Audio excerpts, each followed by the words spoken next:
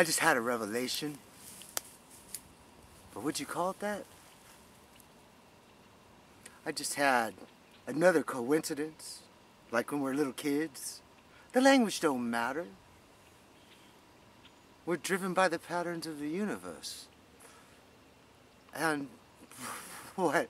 The blah blah, the words installed in our head, are installed in a way that it is more important than our head.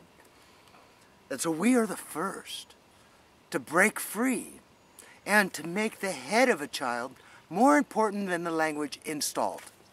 And very simply, that English is not born in our head, and the state of a brain of a child is way more important than the blah blah blah blah blah blah you cannot point at.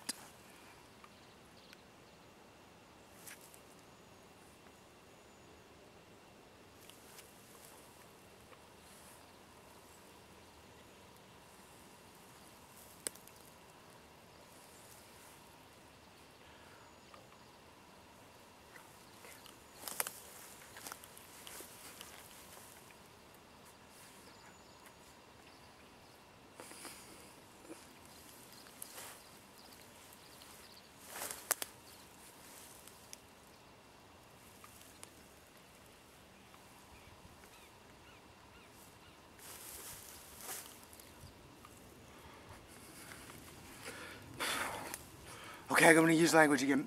So like when you think that way so clearly and realistically, where the language is not important in your head, where it maps and transmitting what I'm transmitting to you, okay.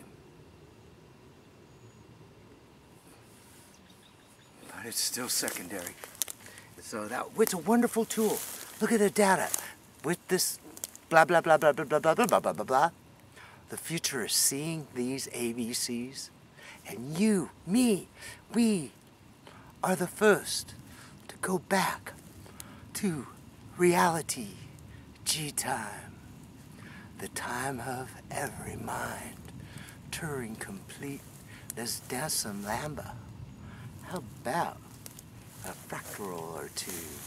Me and you, a cell starts a step. A snowflake, an avalanche. Hi, healthy cell next door.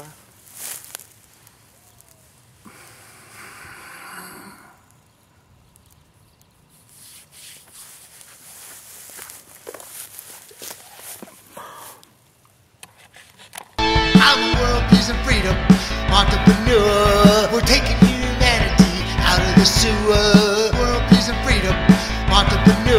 I'm a tuna.